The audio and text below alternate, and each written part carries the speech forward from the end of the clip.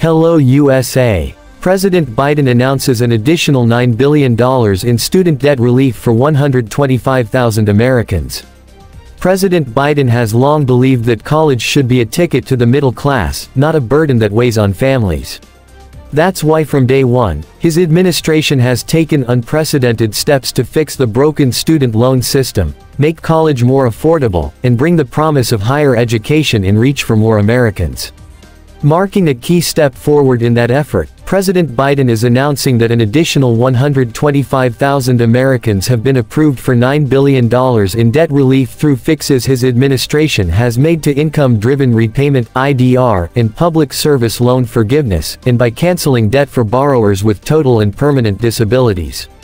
Today's announcement brings the total approved debt cancellation by the Biden-Harris administration to $127 billion for nearly 3.6 million Americans.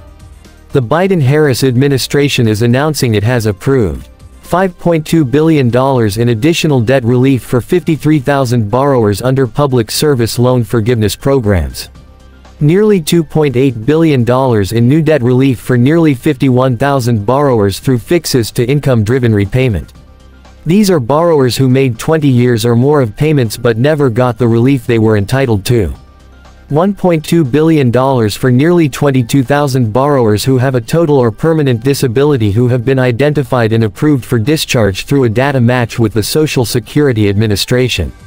The Department of Education is also releasing state-by-state totals of debt relief approved under the Biden-Harris administration through fixes to IDR and public service loan forgiveness.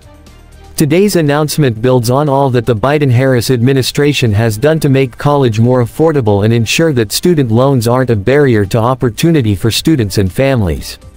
The Biden-Harris administration earlier this year launched the most affordable student loan repayment plan, which makes many borrowers' monthly payments as low as $0 and prevents balances from growing because of unpaid interest.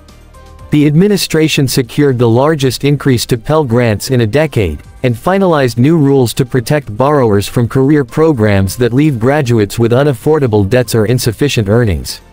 And, in the wake of the Supreme Court decision on the administration's original student debt relief plan, President Biden announced his administration was pursuing an alternative path to debt relief through negotiated rulemaking under the Higher Education Act. The administration took an important step forward in the negotiated rulemaking process last week as the Department of Education announced individuals who will serve on the negotiating committee and released an issue paper to guide the first negotiating session. The paper asks the committee to consider how the administration can help borrowers, including borrowers whose balances are greater than what they originally borrowed, those who would be eligible for relief under existing repayment plans but have not applied, and borrowers who have experienced financial hardship on their loans that the current loan system doesn't address.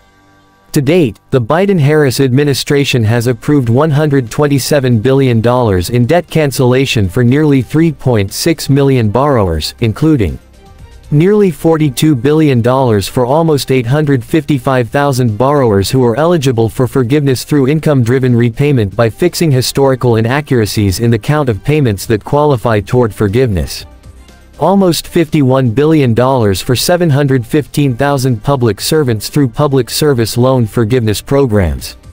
$11.7 billion for almost 513,000 borrowers with a total and permanent disability, and $22.5 billion for more than 1.3 million borrowers who were cheated by their schools, saw their institutions precipitously close, or are covered by related court settlements. Stay tuned with Newzify HD.